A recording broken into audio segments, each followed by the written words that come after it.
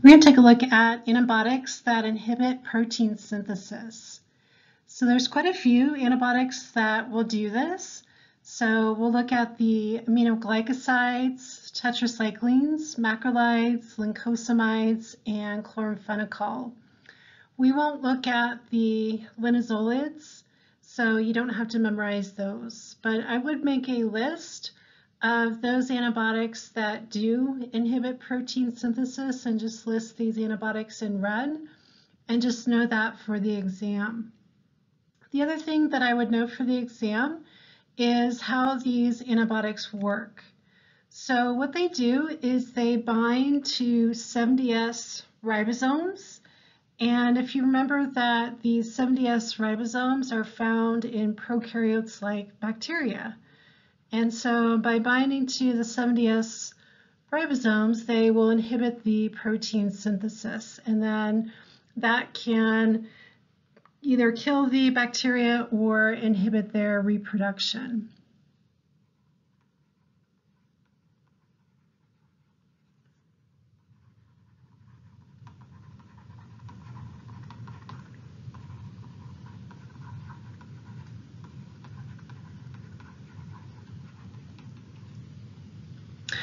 And the next question I would also note for the exam, do these antibiotics affect our cells?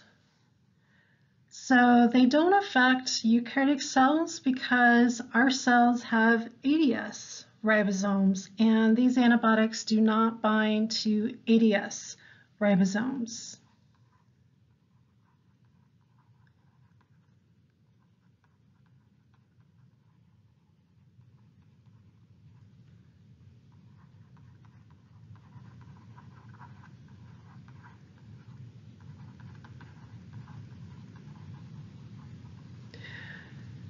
The only way that they could cause problems with our cells is that they could bind to the 70S ribosomes that are in our mitochondria. So that could potentially cause some side effects.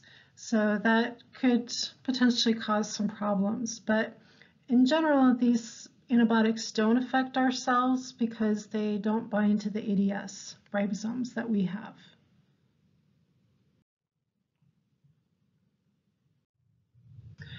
Okay, the only thing that you need to know on these antibiotics is just what's in red. And also, I know that I wrote where specifically they bind on the ribosome, but you just need to know that they bind to 70S ribosomes and they interfere with protein synthesis, and that's all you need to know. So I'm not going to ask you, oh, aminoglycoside antibiotics, they bind to the 30S ribosomal subunit. You don't need to know that. Just know that they bind to 70S ribosomes. That's all you need to know. Okay, so these aminoglycoside antibiotics, there's quite a few of them which you don't need to memorize, but if you're working in a hospital or a clinic, you might have heard of some of these. Some of the ones that are used are gentamicin, amikacin. Sometimes they'll use tobramycin, like in eye drops. Neomycin, if you have some neosporin at home. That one's used as one of the 3 antibiotics in neosporin, so it's just used topically. And streptomycin is the first aminoglycoside antibiotic that was discovered back in the 1940s. And it actually, just kind of an interesting side note, was the first antibiotic that was used to actually cure TB. These antibiotics, you don't need to know this, but they actually come from Streptomyces soil bacteria. So that's where the name streptomycin came from. So there's a picture of the soil bacteria growing right there. So, but you don't need to know that. Okay, so the aminoglycoside antibiotics, if you're giving these internally, if you're using them topically, you don't have to worry as much, but if you're giving them internally to a patient, there are some toxic side effects that we need to worry about. So the 2 that we worry about that we can see with these aminoglycoside antibiotics is they can be nephrotoxic which means they can harm the kidneys and can actually cause the patient to go into renal failure. So if you have a patient that's on gentamicin or amikacin, for example, they will check the kidney function and make sure that it's staying okay, because if the kidney function starts to decline, then they will have to take them off that antibiotic. And then the other serious side effect that we can see with the aminoglycoside antibiotics is that they can be ototoxic. And oto means ear. So these antibiotics can actually cause deafness. So that's a really bad side effect, is that they could cause deafness. So that's not very good. So we generally don't like to use the aminoglycoside antibiotics unless we really have to.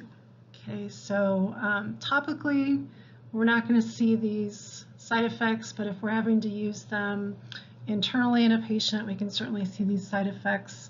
And so we try not to use these unless we really have to. Okay, and then this is just a picture just showing you the aminoglycosides, and you can see them binding to the ribosome, the 70S ribosome here. And that's going to mess up how the ribosome is doing translation, and then the proteins don't get made correctly. And this picture, you don't have to know the rest of it, but it just stresses the bacteria out, and they go through this stress response, and they end up producing free radicals, and they commit suicide. So that's how they die. Okay, our next protein synthesis inhibitor antibiotic, these are the tetracyclines, and you can see how they got their name from their chemical structure. Tetra meaning 4, and they've got these 4 rings that are bound together, and so you can see why they're called tetracyclines. There's a number of tetracycline antibiotics. You can take a look at these, but you don't have to memorize any of these names at all. But doxycycline is one of the ones that can be used commonly, so that's one that you might have seen used in patients. But all you need to know is what's in red, and again, I'm not going to ask you like which ribosomal subunit it binds to. Just know that it binds to the 70S ribosomes and inhibits protein synthesis, and that's all you need to know. The tetracyclines are very broad spectrum antibiotics, and they're used to treat quite a few things, including the rickettsial bacteria. Remember, those cause the spotted fevers like Rocky Mountain spotted fever. And they're also used to treat chlamydia infections as well. Okay, our next antibiotic that inhibits protein synthesis in the bacteria by binding to the 70S ribosomes would be the macrolides. And why they got that name, macro means big. And if you look at their chemical structure, they have this giant-sized ring. And so that's how they got the name macrolide.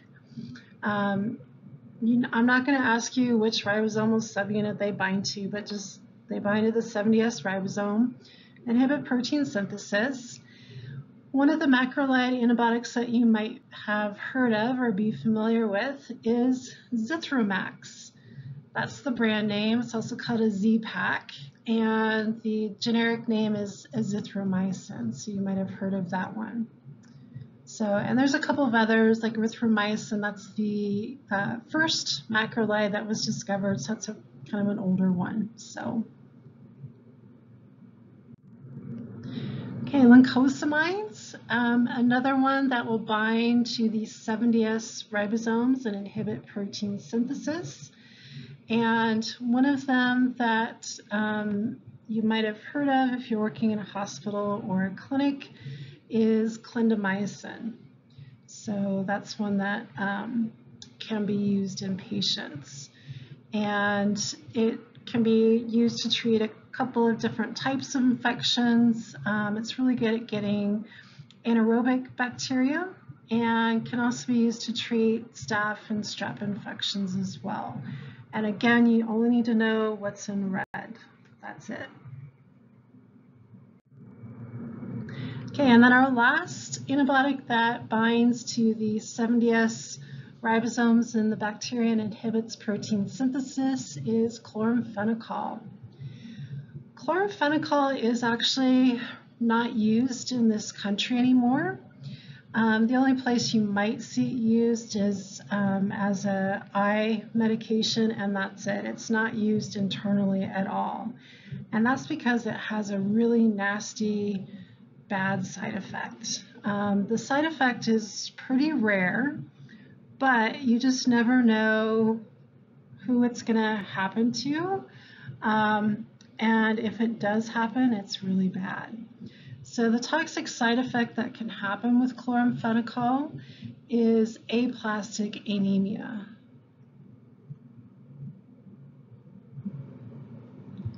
So what this is, A means without, and plastic is growth.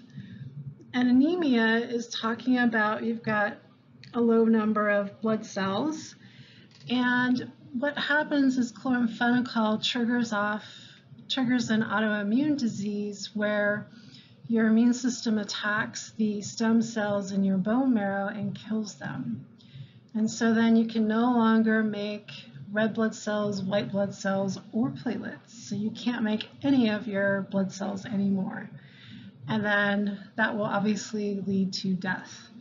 In order to treat that, you'd have to do a bone marrow transplant and give the person new stem cells. So that is a really bad side effect. They still do use chloramphenicol in developing countries because it's a really cheap antibiotic. So it doesn't cost a lot of money. So